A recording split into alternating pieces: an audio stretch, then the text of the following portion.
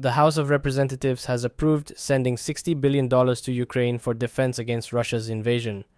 The aid package passed with more Democrats than Republicans supporting it, causing a stir among lawmakers. During the vote, Democrats waved Ukrainian flags, leading to a rebuke from the presiding lawmaker.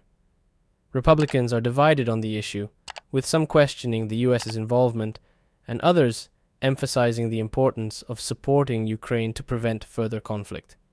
Despite attempts to remove funding for Ukraine, the bill passed overwhelmingly. Speaker Mike Johnson faced criticism for his support of foreign aid, with some Republicans pushing to remove him from his position. However, he defended the aid package, stating it was necessary to support Ukraine's defense. While Johnson's future as Speaker is uncertain, the aid package for Ukraine and other foreign aid bills received bipartisan support and passed in the House.